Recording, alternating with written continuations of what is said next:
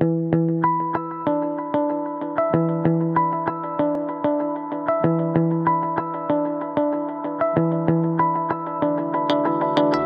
sold our first ebook as Kobo less than 3 years ago, with really a mission to bring e-reading to millions of people around the world. We started with a couple 100,000 books, now nearly 3 million, continuously growing that with graphic novels and comics and manga. From day one, we have said that we're going to be open. We're going to allow as many people to read whatever they want on whatever device they want, all with an eye towards allowing any piece of content, any device, anywhere in the world.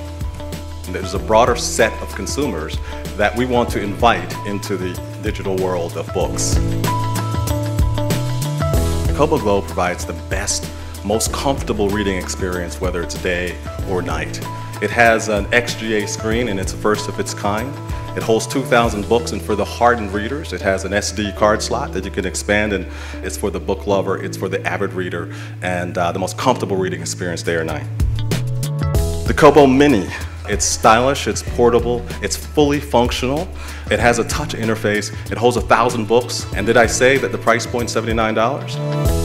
The third device is an Android tablet based on Android 4.0, and yes, it is upgradable.